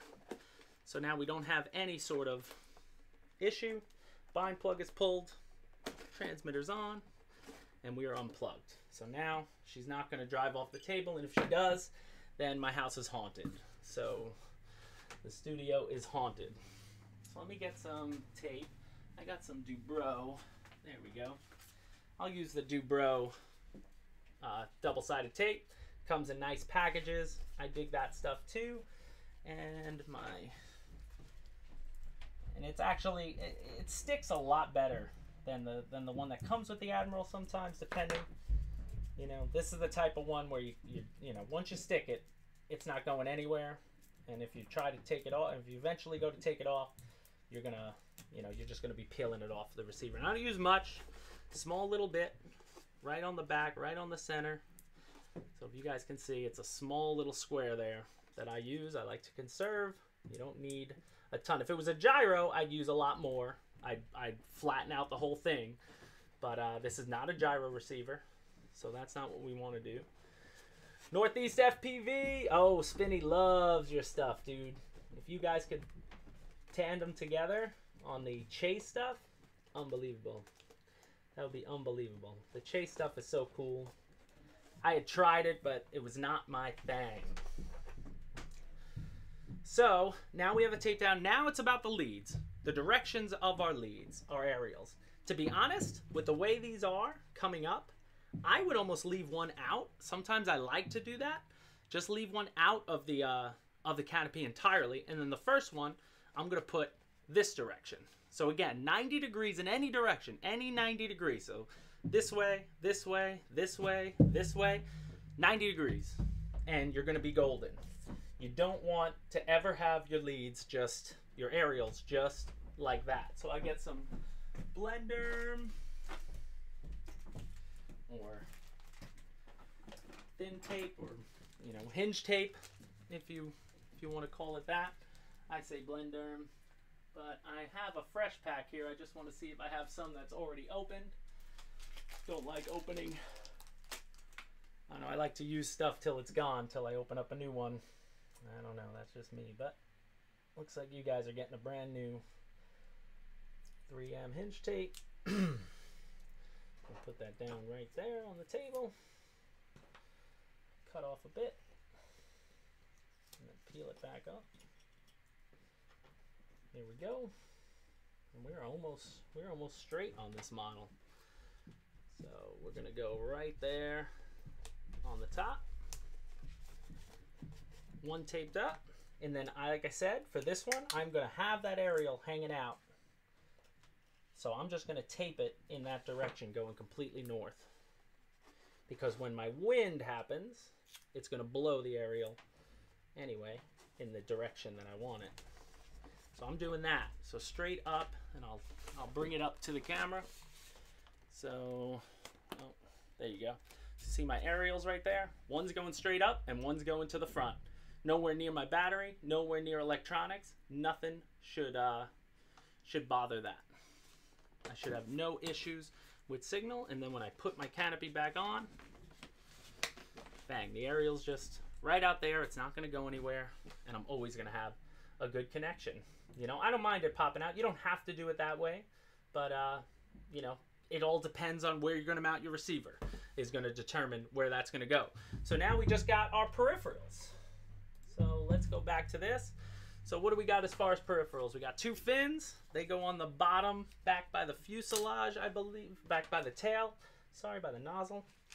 We got some antennae, and we got our centerline tank. So we'll do the centerline tank because that's cool. Centerline tank, again, is an MWS railing system, same as any missile from Freewing that you get, or from most manufacturers use that. So there's two sets. Push it in. And is it a slot forward? Nope. Push it back a little bit. There you go. So now you got that bad boy underneath. We got our pitot tube, which I'm not going to glue in, and I'm going to forget it's here, and I'm going to break it off in about 20 minutes. I know it. So that's going to happen, because it always does. But we jam them. Now he's jammed in there like that's, you don't even need any glue. So really, the only thing they're giving you glue for is for a couple of peripherals, which is awesome because you get a whole tube of glue. And this is the kind of glue that, again, I take with me everywhere. So these usually end up in the case. And now let's just make sure, we'll check to make sure which antenna goes where. Antenna C, antenna B, antenna A. So the smallest one is antenna A. So this little guy, and I just put a drop, man, like a pin drop, because these things always get going. Is that optional or is it stock gear? Pearl Jam, this is the high performance version, comes with this gear. So this came out of the box like that. The high performance version comes with an in-runner now that was debuted with the F-35, the 70mm 12 blade, and the upgraded gear. When this originally came out, had the chicken wire struts. You could buy the upgraded gear, but this version comes with. So, and we still have the other version there. So both versions are available. There's my first antenna. And now it's hard to see. The biggest one is going to go up here, and they have little slots in the back for where they go. And I just put a drop, the slightest bit of this on here. Here we go. Bang. And then there's one underneath the nose. Underneath and to the back of the nose. So let's do that. There it is. Little slot is going to be right there. So can I do this with one hand? Oh, we'll get our thing out. Don't be lazy. Last minute. Almost got it here. Don't be lazy. And then we'll hang for a bit, guys. Answer any questions. Sorry I haven't been able to look at all of these. But, you know, all the comments as I'm going. But, again, this wasn't about me. It's never about me. I don't want it to be about me. It's about the aircraft and about the community and about everybody just... If you're home and you wanted to hang out, join us. So now the ventral fin, and I believe the fat parts go to the front, and it thins out as it gets to the back. And there are 2 slots right back here for them that they fit perfectly. So let's just a strip of glue here. Here we go. Just use my finger, rub that out. That came out wrong. Rub the glue out is what I meant with my finger. Oh my god. My goodness. And there we go. They're in. So that is it. The only thing left from the pack, you get two extra linkage, 3 extra linkages, and the battery thing, which I just keep in my case. A lot of times I'm just transferring them from plane to plane. But that'll do it, gentlemen. That is a brand new high performance BAE Hawk T1, T1A, I believe. It's the Hawk T1A, but that was what, 1 hour and 20 minutes to go through. And now I hope if you guys have any questions, ask me now. Yeah, Mr. T, he's right. Frederick, F-22 definitely easier than the F-18. You know, more wing loading. It's a big light baby, the F-22, but it can be crazy. It can high alpha. You can grow with that model, but like you can with the L-39 or the Avanti or the T-33. I mean, you hand the sticks to a good pilot, and he's gonna get more out of a plane than you could even imagine. But there are tons of videos on all of them. So anything you guys want to know about this? All right, I'm gonna start answering questions. So if you don't mind me looking at the camera here, can the Freewing F-35 from Novel 70 handle the Spectrum 7,000 milliamp battery? I doubt it, man. I don't know if you want to put a 7,000 milliamp battery in a 35. The question becomes weight. You know, could it handle it? If it fits, sure. But are you going to get more performance? Once you add that much weight, I mean, these are only made of foam, man. You don't want to weigh them down. You know, I would stay 4,000 or 5,000 in the F-35. Yeah, you could try it again, but it might not be any faster. You might get more flight time, but be, you know, just get less, you know, less performance. That'll be tough. So, Nabil, you asked that question twice. We answered. You asked it 3 times. We got you, Nabil. Nabil. Chris Lowell, it's the first time I've heard music wire struts called chicken wire struts. I don't know. Somebody called them chicken wire struts back in the day. Music wire. I just called them chicken wire. But they work, man. I always said I still have the fresh pair that I bought for mine in the box. I said I'm only going to put them on when I blow the other ones out, and I've never been able to do it on the Hawk. And I'm not trying to say, oh, I'm the best pilot in the world, because we know that's not true. But I can fly now. I can land anything, and I'm pretty darn good.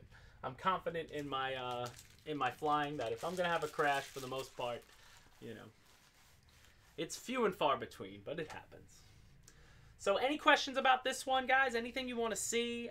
Anything you want me to get back into? But I kind of hope that something like this was, you know, beneficial for you guys. See how, you know, I do it, whether you consider me a pro or not. I think I'm just a pro because I've done so many as far as building. But, you know, I've learned a lot of tips and tricks, you know, from a lot of people. Watch a lot of videos, but go through your aircraft. I think the most important thing, if you had just purchased this aircraft, that's how you should go about it. Now, this is ready for main day. Oh, CG. I didn't check the CG. I guess we can do that while I'm here. And the throws. We can go through that, too. Can we hear a quick whoosh? I think we can. And I'll make sure I don't blow anything off the back of the table.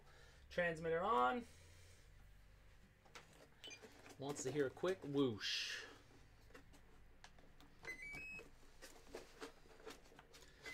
Now, all my batteries at storage charge, so, you know, it's not full full power. Oh, and you know what? Calibrate your ESC. I should do that now before I do anything. So before I give you a whoosh, because let me check. Watch, let me see my throttle. Look at that. So I was able to go up a couple notches before the fan started turning, guys. That's another big thing. A lot of people probably fly their aircrafts like that and wonder, man, somebody else has it and his is faster. Something's wrong with mine. It's like, no, man, you didn't calibrate your ESC. Everything is different. So ESC calibration is so simple. We're going to do it right now. Transmitter off. Plane unplugged. Throttle all the way up. Transmitter on. Oh, sorry. No, plug in first. Then, no, yeah. Turn on the transmitter. Bring the throttle up. So transmitter's on, throttle up. Now we plug in and we wait for the first beep. First beep. Now my ESC is calibrated. Now, let's see. The first notch. So I was probably, if I had flown that, I would have probably been at 90% full power. And it would have flown. And you'd be like, man, something's wrong with it. It's not, it's not, if somebody else had it out there, you'd say, why isn't it going so fast? So now let's give it a whoosh.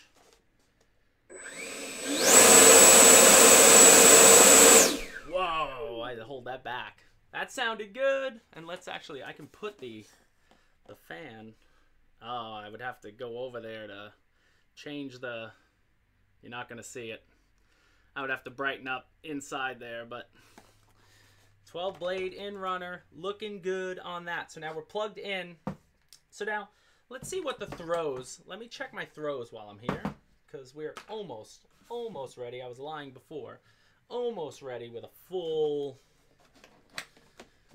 with my proper check. So what do I got here? I got this. Now I hope we get more in stock, but this is a throw. Patrick Crosdale had one when I went out, so I grabbed one. We had them on the website. I'm not sure if we're going to get them back. I hope we do, but if you can find one on Amazon or something, this is a great way to check your throws. So what you would do is, now it's going to be hard for me to show, but first let me get to the book. Oh, you know what? I'm putting in a throttle cut right now so that I don't blow this off the table. Throttle cut. Hang on. And we're going to put it on switch.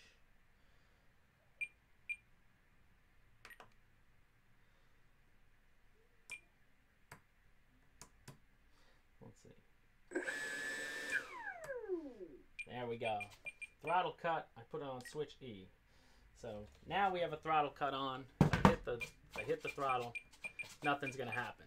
Right? So all about safety first. So now you would pop this bad boy. It's got 0 to 50 millimeters on it in both directions, and it comes with an arm that's two arms that are even longer. So depending on the model you got, but basically you pop this on and just get it to the point where the zeroes out on your aileron or whatever surface.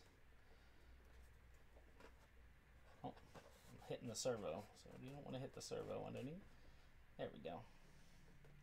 So bring it back, bring it back, bring it back, and now I'm going to just bring it up to the camera for you guys to see. So it would be like that. So now when you check your throws, whatever the book tells you, you'll get the proper deflection.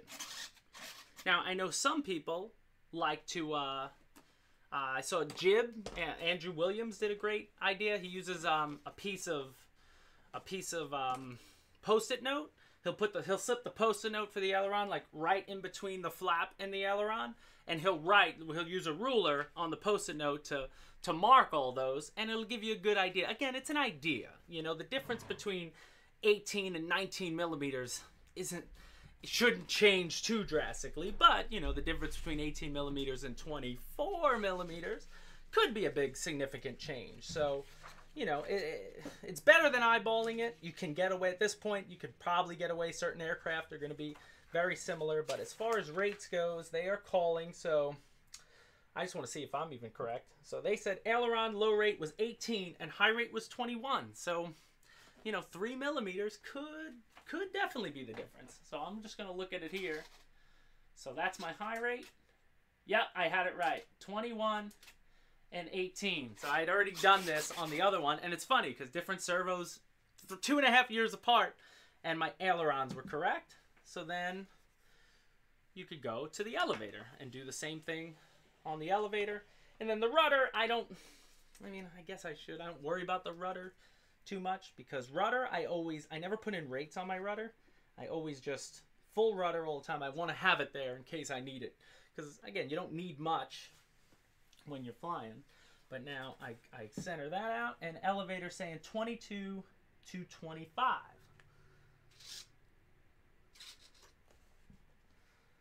Oh, I'm on the arm. So my thing was moving up. I was like, why is my thing moving? All right. 22. Oh, 22. What I say? 22 and 25.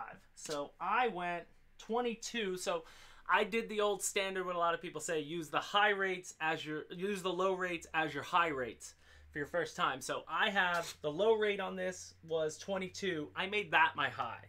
And the high rate recommended by the book was 25. I went down to 18. So I went the difference that the book calls for. I did that difference the opposite direction on my elevator. So I could probably get even crazier with it if I went. But I'm going to, again, leave it like that because I was used to it. I always loved the way my Hawk flies. Never felt I needed anything to be different with it. And then, again, you could do it for the rudder. But it's a good tool, guys. Little gauge, a rate gauge, I guess you call it. I'm not really sure. What did they call it? I forgot what they called it. I had the book. I have the manual for it somewhere. I save everything, but when you need it right now, I don't know. It doesn't even say it on here, but I'm sure somebody throw a post, throw it up on Hobby Squawk or something, and you can get to that. And then CG, you show people how to configure the receiver failsafe setting before maiden flight. I don't use the Admiral RXs, but hopefully it has that feature available. I assume it does. That would be for another, probably a video I should make. Because I did a whole series on the gyro stability ones. That's something to get to, but to be honest, right now, never done it. So, sorry for me. I haven't done that one. You caught me. With something I've yet to try. But I've never had an issue with it, But you're right. If it does have an option, I will definitely get to it because now's the time to do all the in-studio type videos. I will. And then the last thing, CG. So CG, 162 millimeters from the intakes to here. And this one did not have any marking on it, molded in like some of the newer models did. So it's showing probably about where this antenna is. But I will let me get my ruler. There it is.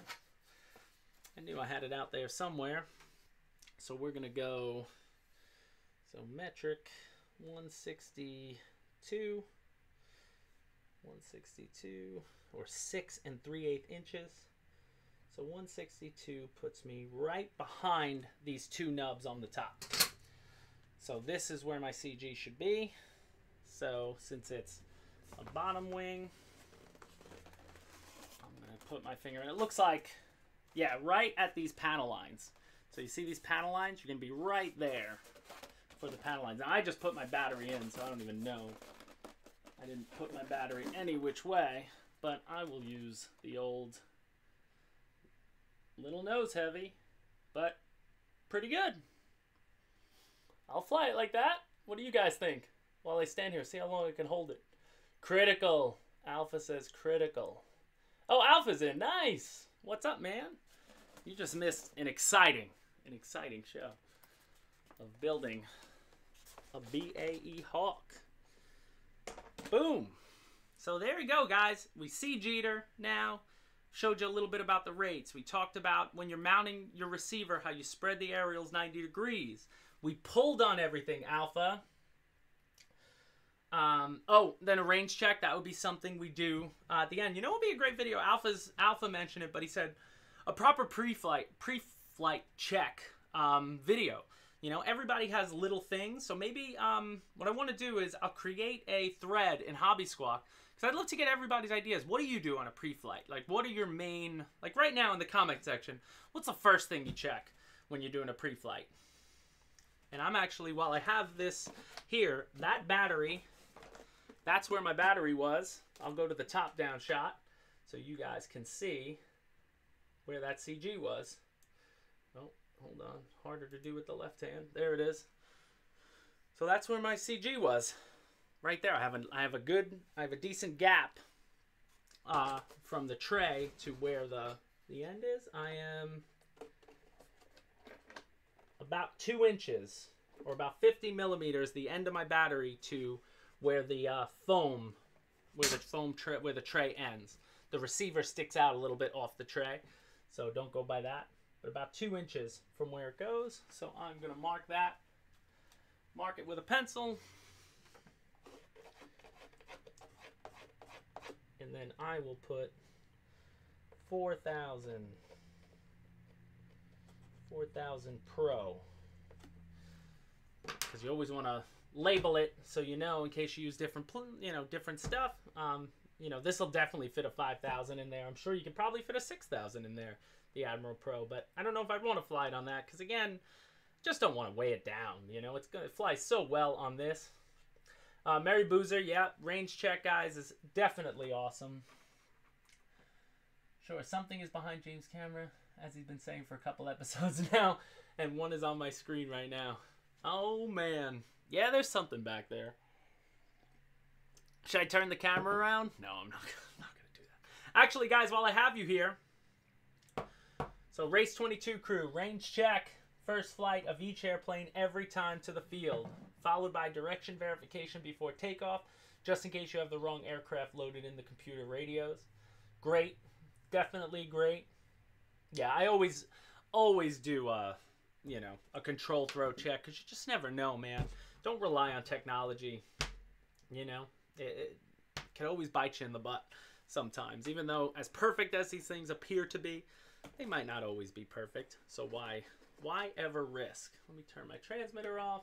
But I have my throttle cut set, so put my switch up, and she's looking good.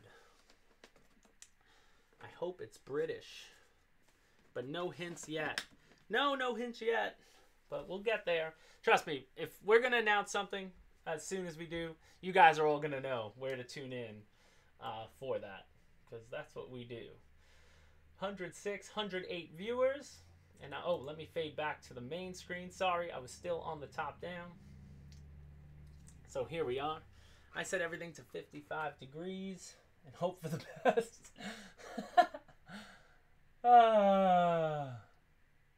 You guys are so funny.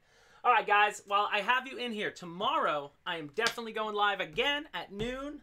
Like I said, Wednesday I might not be going live at noon. I will go live Wednesday and definitely join you guys, because I want to do it every week this week, just because, you know, we're all here doing this, and, you know, we're all here dealing with this.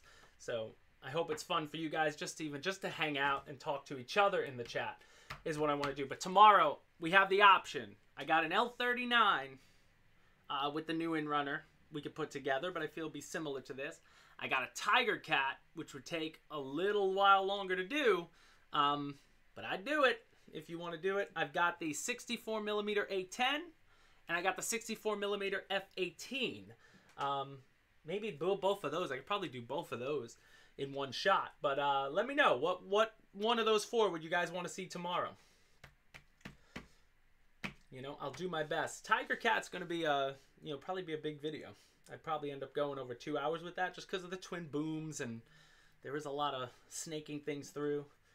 And I hope I could do that one myself, because a few of those twin aircraft, sometimes it's better to have a helping hand here with you if you're doing those. But F-18 and A-10, Nabil. So Tiger Cat, who else? Vote Tiger Cat. I see 2 for Tiger Cats. A1090, I wish I could do the A1090. I don't have one fresh in the box, but if I did the A1064, I could bring my A10, the 90, and put it on the table just so you guys can see. You know what I do love about the 64mm A10? you know, our 64 mil twin 64 A10 is it's 16th scale, so it fits. Your Abrams tank can sit in front of your A10 and match up, just like the B-24 is 16th scale from Flightline, and that matches up with your Sherman and everything. So that would be awesome.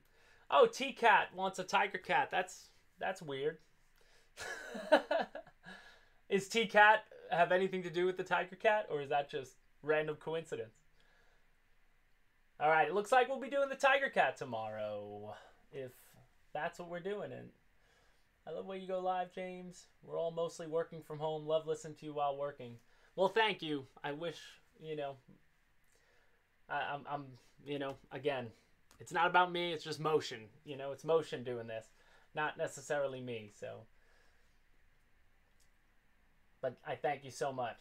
Fires up that airbrush. Oh, airbrushing the Tiger Cat live. Oh, man. The Tiger Cat, though, you did it so good. I think you did the FMS one. Get me wrong, Boozer, but either way, you did a navy blue Tiger Cat, and he airbrushed it on his screen. Guys, if you want to see some awesome airbrushing, then definitely check out the Merry Boozer RC channel for that. But I should fire up the airbrush soon. Yeah, I mean, we could also do, I mean, heck, we don't have to unbox another plane. I do have to weather the Panther over here. You guys can't see it the way I have my set up, but the Panther is awesome. So I don't know what scale this Hawk is, but I'm sure it's far too big for a Panther. But imagine, I doubt the Germans would have done any damage if the RAF had a plane this size flying around in World War II, a jet, modern jet. But I do have to weather that guy up, so we could definitely, you know, we could definitely do that. I vote James airbrush as a Tiger Cat. Give us some engine string. Alpha, you put me out there, and I haven't done it yet. You know, do you want me to mess up a brand new Tiger Cat? But I guess I could.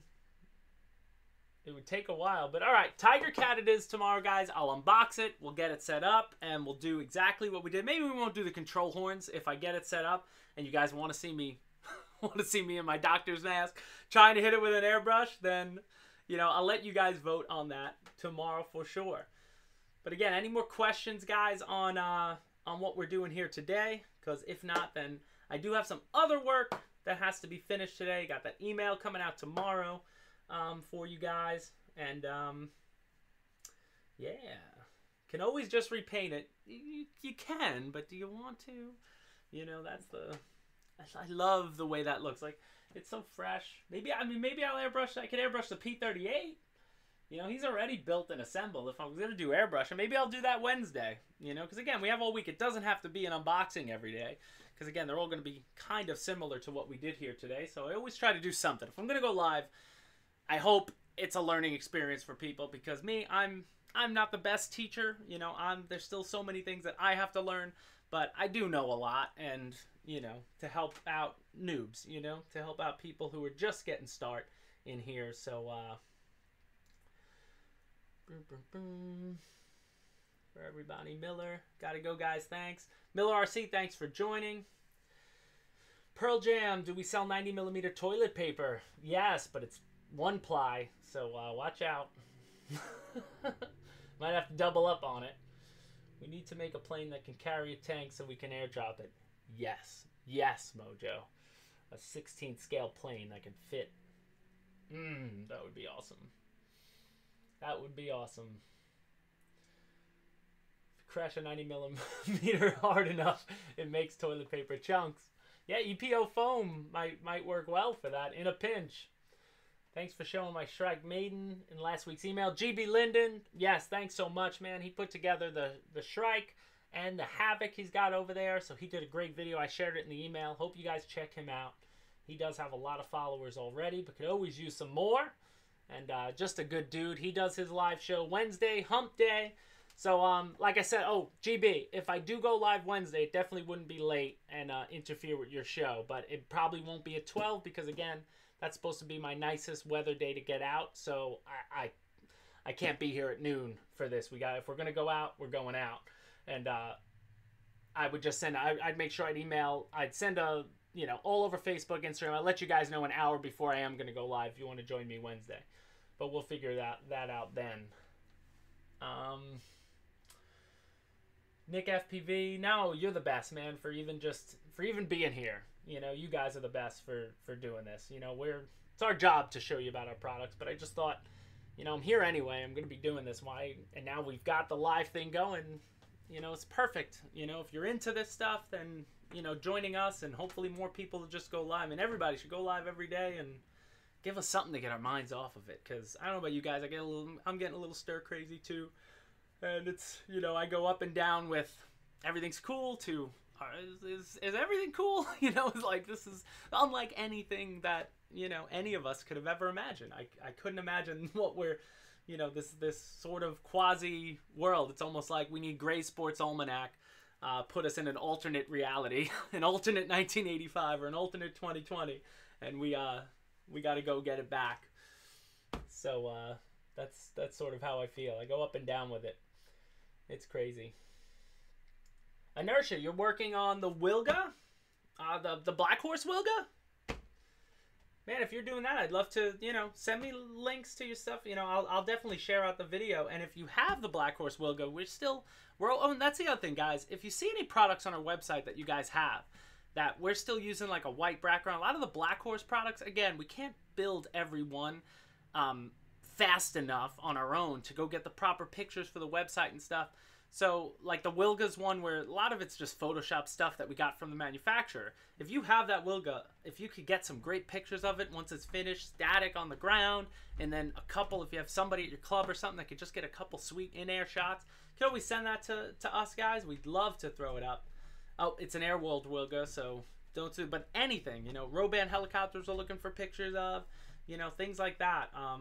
That's it. Ocean Aquarius, how much does this thing cost? Which thing? The BAE Hawk? We have 3 options of it. We have an ARF option, which I think is less than 2. We have the regular version, which right now is on sale for $239 in the States, and this is the high performance version. Comes with the upgraded landing gear and an in-runner system, and it's $279. And again, it comes all schemed up. The assembly here took me 1 hour and 20 minutes. If you watch this video, which will go live, you could rebuild it with me if you get one, and it should take you about 1 hour and 20 minutes because I didn't cut anything out. We did it live here. So, yeah, man, it's a great price for a great plane. You know, a great trainer plane, and I know that because this is what I learned to fly EDF jets on. I cut my teeth on this one, and it's awesome. How much does this thing cost? I do my live show on Thursday night, 9 p.m. Would love to have you and Alpha on. Hangar 51 goes live. You're the Thursday nighter at 9 p.m. Hangar, I'm not going to lie, I missed it. Thursday, I always forget which is which, but now I know I'm going to put it in.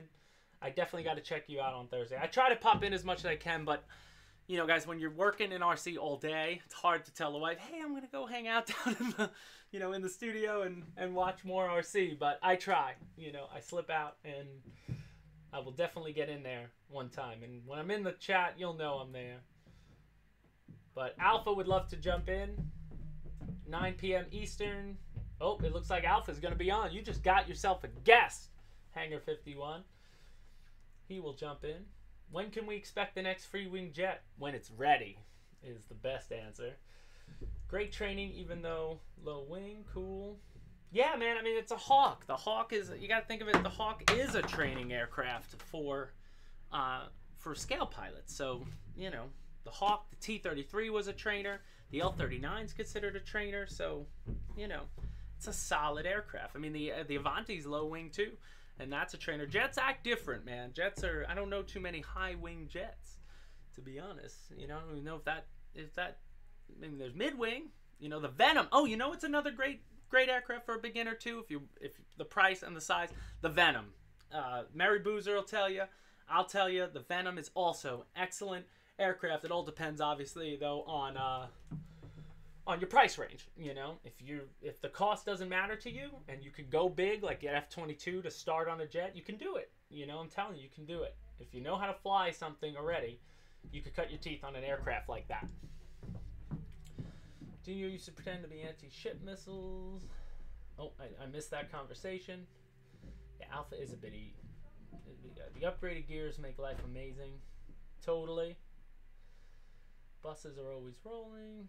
How about a Yak 130? I would unbox a Yak. I just don't have it here. I was just unboxing some of the planes that I had. Again, I go through what I got to bring to shows, you know, before the start of every season and just see which ones are still presentable, you know, because I only want to take, you know, I try to keep them in as pristine a condition as I can, but eventually some just get too banged up where you're like, that doesn't look good, you know. My original Hawk is just, it's beat to hell, but it's flies great. It still flies great. Just doesn't look nice sitting on the table. So I had got this one in and was going to build it anyway, but I don't know when I'm going to be able to take it to another event in the far future. Oh, the Yak 130 as far as a good flyer, that's one of the few Freewings I haven't flown myself, but a lot of guys in here go in the Hobby Squawk threads. You'll see a lot of people swear by the Yak 130 as a solid flyer, but it's one of maybe 4 Freewing models that I haven't flown yet. I haven't flown the 90mm F104. I never flew a Yak in either way. And then the only other 2 64s I never flew were the 64 A10 and the 64 F18, which I have in the box. They're both the high performance versions of those. So that's why I got them here, because I wanted to bring those to shows too. But the A10 I really wanted to see, because at 16 scale, I got to get some pictures of the A10 with the Abrams and the Sherman and the German tanks with the B-24, because that's 16 scale as well. Please fly the window maker. Hard wheels, crap retracts, weak doors, no parts. Winter Wolf. Winter Wolf, what are the new e-flite P-51 is trash. It looks like a solid aircraft to me.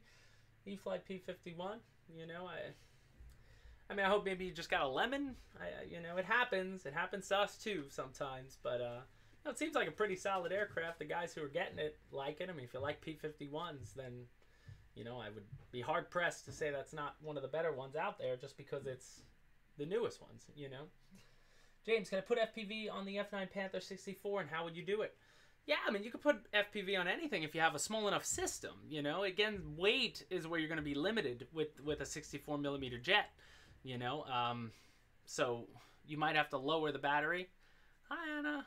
You might have to lower the battery, you know, battery size, but it depends on how small a system you can get. I know they make really small FPV systems, so you can get it in there, but,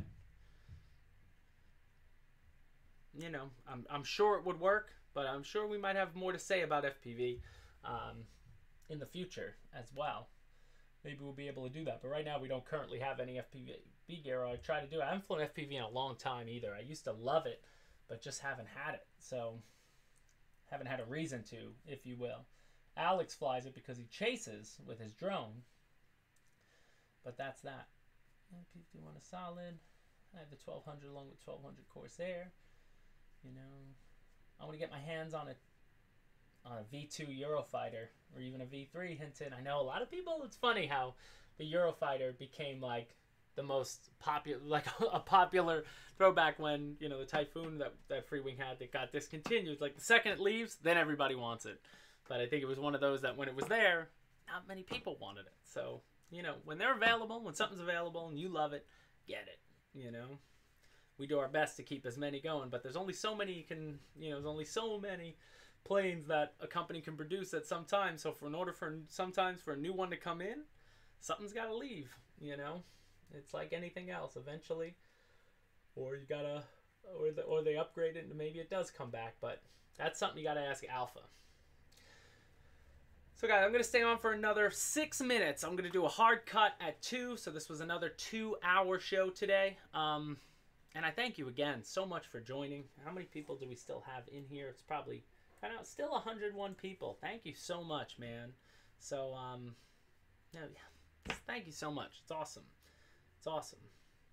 Maybe I do have to experiment this week with a later show, just to see if we get more people. Because I'm sure there's a lot of essential employees in the RC hobby too, just based on what a lot of people do for a living. But if you're a pilot out there, I hope things are okay for you. See a lot of those planes just sitting in the hangar. It's crazy. Crazy times. Alpha liked my scheme he did. Single engine canard would be easier. Oh, Alpha's doing that. Hanja from Indonesia. Thank you so much, man. That's awesome. What time is it there? T-Rob, A-Rob, tomorrow I'm going to start at noon again. Tomorrow's a noon time one. But Wednesday's the only one that won't be noon. So I'll come on live definitely tomorrow, Tuesday, 12 p.m. Eastern. Thursday, 12 p.m. Eastern. And then Friday will be episode 13 of our standard live show that we've always been doing. It's just Wednesday is supposed to be a really nice day, and we want to get out and fly. So I want to leave here. We're gonna try a different field from where we normally go, and that's an hour drive there and an hour back. So if we leave at 9 a.m. to get there, I'll never make it back in time for 12. So when I do get back from that day of flying, then I'm just gonna go live, and it'll probably be, I'm guessing, 4 or 5 p.m. Eastern on Wednesday. But tomorrow, as of right now, what everybody said, we're going to be here live, and we're going to unbox and assemble the Flightline Tiger Cat. You know, and then I could grab the P-38 here and do a comparison, because that's our other twin-engine Flightline bird. And I love the Tiger Cat. That was one of the first planes that I bought. I bought one for myself, but then eventually I got rid of it just because it was getting a little too old. So we got another one in for shows to look at, and we're going to do that. Greeting from the Netherlands. Yes, greetings, Ton Lutkins. Hey there, we have some people, you know, our warehouse is in the Netherlands too. Motion RC EU, that's where it is. Inertia, what's your best grass ops jet? Again, any of the T-33, the L-39, the Avanti, 80 millimeters and up, pretty much are all decent off grass. The Venom takes off in a heartbeat off grass. And the 262 works great on grass for me, and that's a twin 70, but more than enough power. But yeah, for the most part, any 80 millimeter, once it has the big you know, the wider wheels and stuff, they're all made for grass ops. That's where, you know, Alpha will say this too, but you know, that's why a lot of times people are like, oh, that tire isn't scale. Well, we're not making scale models as much as we're making models that can be flown by more people. You know, sometimes you have to sacrifice some scale because we know a majority of the runways around the world are grass. You know, not everybody has the benefit of a pavement where they can change the nose gears on certain planes to make them smaller tires to look real. To me, I don't care about, I don't concern myself with that stuff because when it's sitting on the ground, I'm not looking at it. When it's in the air, that gear's retracted, and that's when I want to see it. As long as it looks good that way, then I'm comfortable. But you know, that's where it just comes down. Like, you want it to, it's got to work. You know, scaling down a model, we're not making scale models as much as we're making good flying models first. You know, and you fit a box. So Alpha's explained this numerous times. Basically, you set, all right, we're gonna make X plane.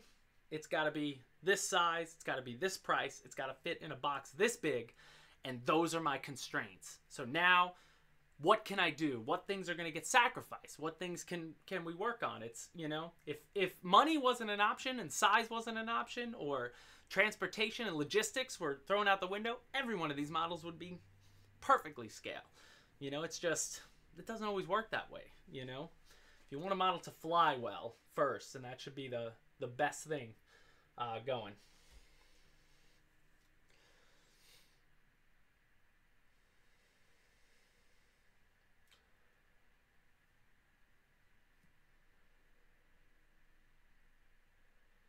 Yeah, we kind of abandoned the onboard in some of our flight reviews because people would get mad when we would cut to it. But I always like to cut to the onboard camera when I'm in my downwind, because, like, who wants to see the plane, you know, when I'm just straight going in there coming for a pass? We would always cut just to give something, you know, more pleasurable. But I love onboard too. So usually when we do put onboard on there, it's for the hyped up product videos that we do.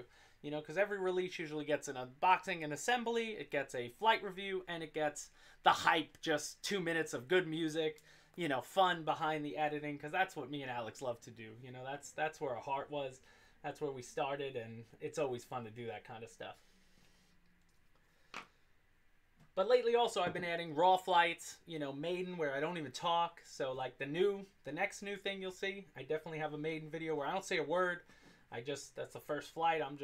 The plane's just up there and it's me. making sure it flies well and I can land it well, you know, before I even begin to talk about it. And I like to try to get at least 10 flights in on something. But I also haven't called any of my flight reviews. I just call them flights. Like, you know, there are people like Rich Baker and guys like that who can go so much more in depth. You know, I'm your average guy. I'm right there. Like, I can fly anything. I don't know why it does everything it does, but I do my best to, you know, to show you that if I can fly it, then you should be comfortable flying it, you know. That's how I like to be everyman. But guys, we're hitting the 2 minute mark, the 2 p.m. mark. I'm getting hungry. I want to eat some lunch and get back to work. So I'm going to call it here. I want to thank you guys so much for joining me today. Tomorrow we'll be back at 12 p.m. with the Flightline Tiger Cat. I'm probably not going to airbrush it, even though you guys, it depends on how fast I can put it together. But it's probably going to take a little longer than the Hawk because this was just 12 screws. But we'll work hard on it. We'll work fast. And we'll have a prop bird for the week. So again, guys, enjoy your Mondays. If you're home, get your best to get some work done. And if you're out there, hopefully you're watching this on a replay. But either way, guys, like, share, and subscribe. Thank you so much for joining me. And we'll see you next time at Motion RC. Now, Alex told me to click this button right here.